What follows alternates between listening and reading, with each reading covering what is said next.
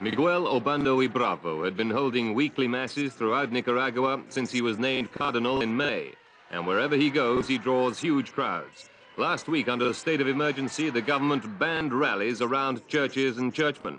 The order was aimed particularly at the cardinal because of his frequently expressed criticisms of the government. And it was timed to coincide with his visit to Juigalpa. Police prevented hundreds of people from driving to the city, but many went there on foot. The same order applied when the cardinal traveled a few miles across the country to his hometown, La Libertad, but there it seemed to have even less effect. For many, the local boy has become a national hero, and they throng the streets for a chance to see or even touch him.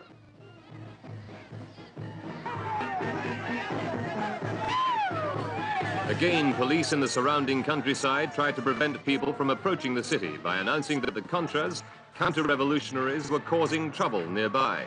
But it seemed to do little to keep down the number who turned out to hear the cardinal or to dampen their enthusiasm for his message. The same day, the Nicaraguan President Daniel Ortega returned home after a trip to New York for the United Nations anniversary. He spoke to reporters, again justifying the need for the state of emergency and stressed Nicaragua's role as a non-aligned nation. He revealed, too, that Nicaragua now has anti-aircraft rockets for use against any aggressor.